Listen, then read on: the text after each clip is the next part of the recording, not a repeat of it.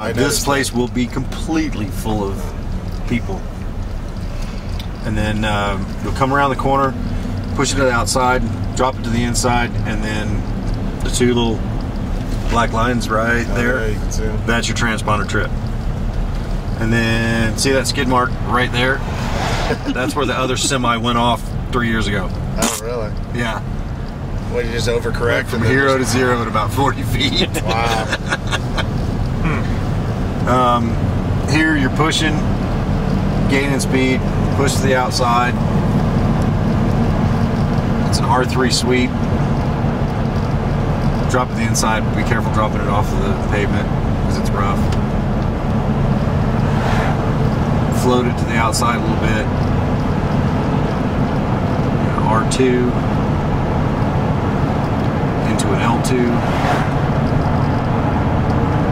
Well, you gotta watch that gutter on the inside there too.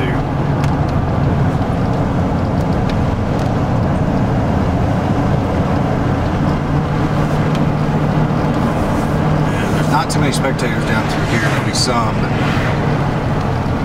Then into L3 sweep.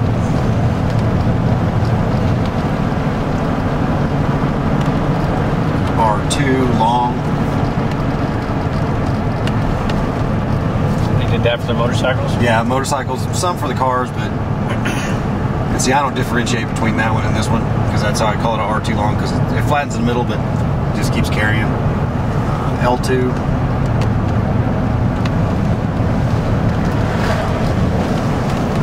You gotta be careful not to drop off of that one too. L2 into R3.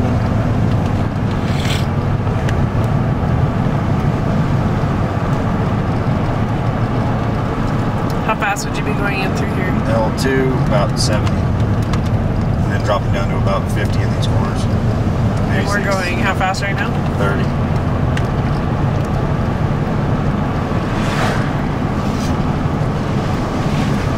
And R4 into L3.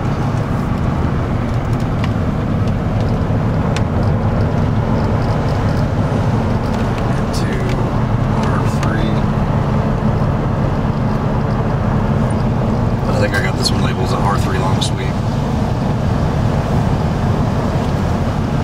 L2 crests. Correction L3. L2. R3.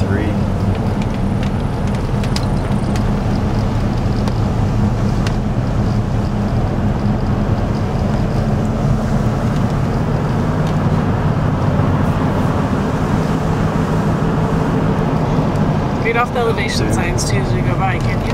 Okay. Thanks. Or co-dog. Sure.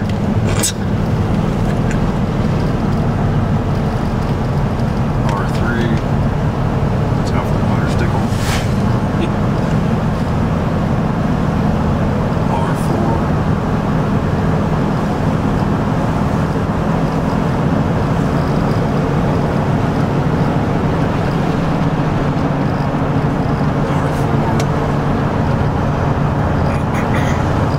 This is one you got to know.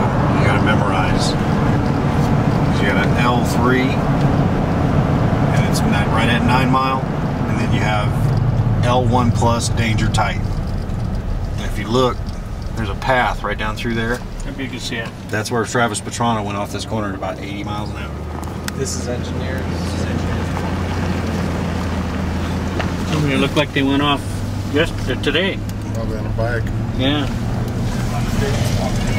So you got it, and Matt knows this corner, but you got to make sure that it's marked and you pay heed because it's eating a lot of cars.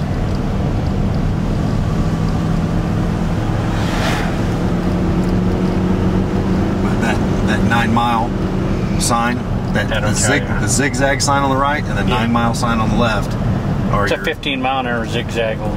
That's your visual cues, and you can pretty much run it fairly close to that 9 mile sign before you shut it down, but you damn sure better be on the binders. And this is halfway picnic ground. There'll be a bunch of people here. And then on the way back down, there'll be a bunch of drunk people here. I noticed when we come down. What's that? What's that? I noticed when we come down, the parking was in here. I didn't realize they'd let them park like right on the road. No, here, it won't be on the road, but there'll just be people all over the place. This is an L2 transition asphalt to dirt. This is where it gets fun.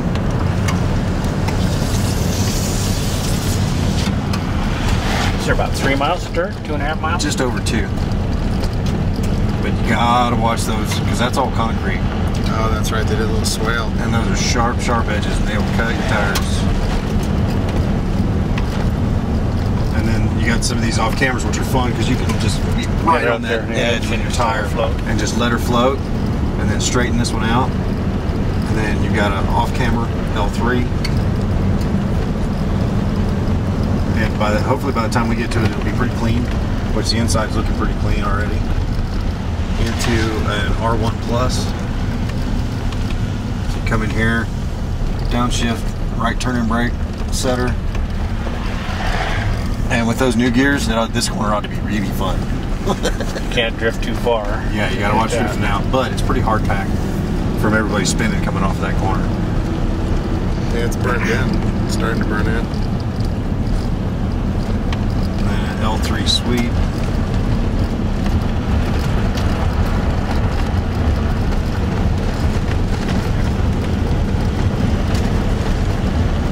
That was Wendy from Wendy's. Was it really? It looked like it. Red. Definitely had the hair. R4 back there into an R2. And this is a pretty fast flat corner.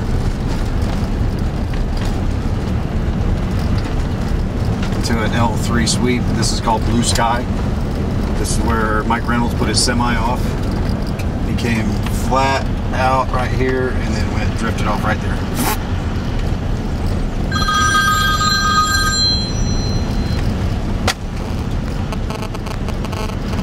L3, and this is a long, it's like an L3 flat and then L3 again. This is 11 mile. This is a fun corner, but with the addition of the concrete, Do they have people parked here? they'll be way off the sides, but there'll be people standing all over the place. And then you push it into Not when I get down to R3, off camber L3. This corner is called Brown Bush. I don't know why. I guess there used to be a brown it. bush. Put the toilet there. Yeah. R1 Plus.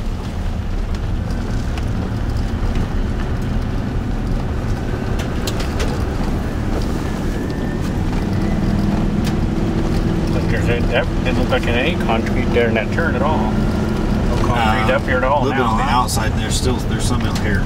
So you can come inside on this, but you got to watch that lip. So L3 long sweep. Hopefully get on your own side.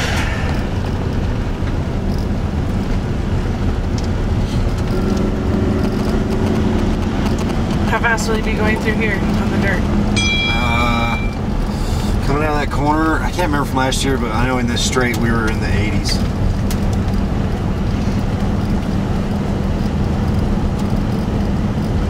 So 50 mile an hour faster we're going now.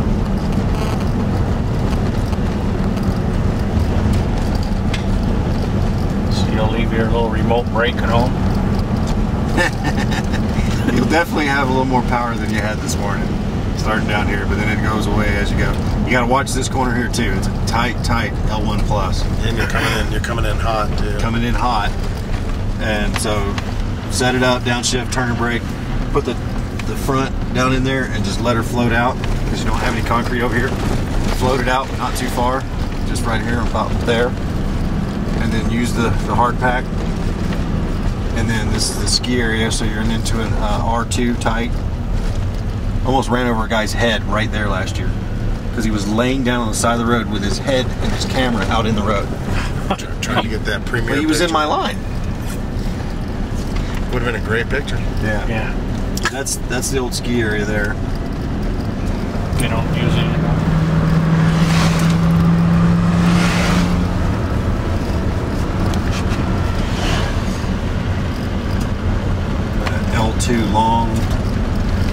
straighten it out. You'd come out wide and just put your tire almost in those rocks and just straighten that one out.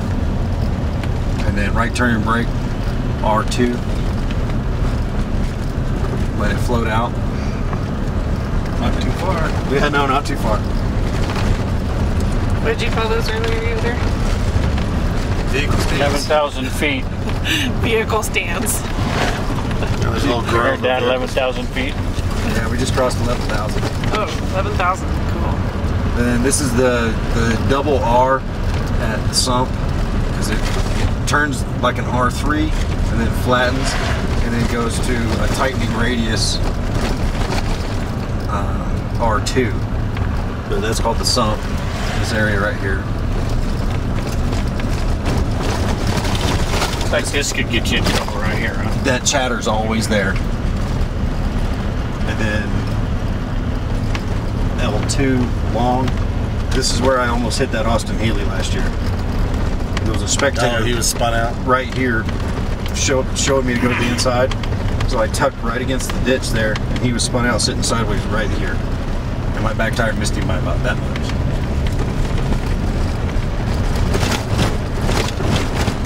What's the separation between the cars that go off the line? They wait till you get to a certain checkpoint. Because there's 16 flags up and down here with radios and people that are working the pit and the track. And so that's why they were talking about if you see a red flag, if they're out in the road with a red flag, you just stop and pull over right by them. And then don't go back downhill until they release you on race day. You'll get to restart.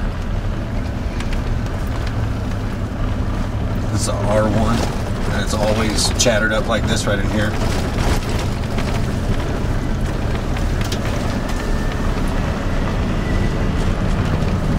So does that chatter washboard out more as the day goes on, or does it burn out a little bit? It burns out a little bit.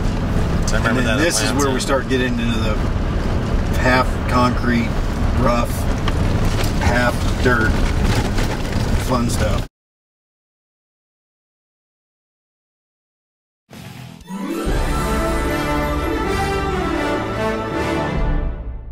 Hi, I'm Charlene, and after going to lots of events across the nation, I found something missing. Cute girl shirts that actually fit. I came up with some fun designs, including the I drive and I ride sayings, found good quality shirts, tanks, and sweatshirts, an extra small to 4 extra large, and want you to enjoy them as much as I do. I made a special shirt for my mom, and I'm working on new designs right now. We also have other brands available on the website, including a complete I'm Not Just a Girl jewelry line. Check out the website, I'mNotJustAGirl.com, and our Facebook page. Be sure to send me a picture of you wearing your shirt, and I'll be sure to post it.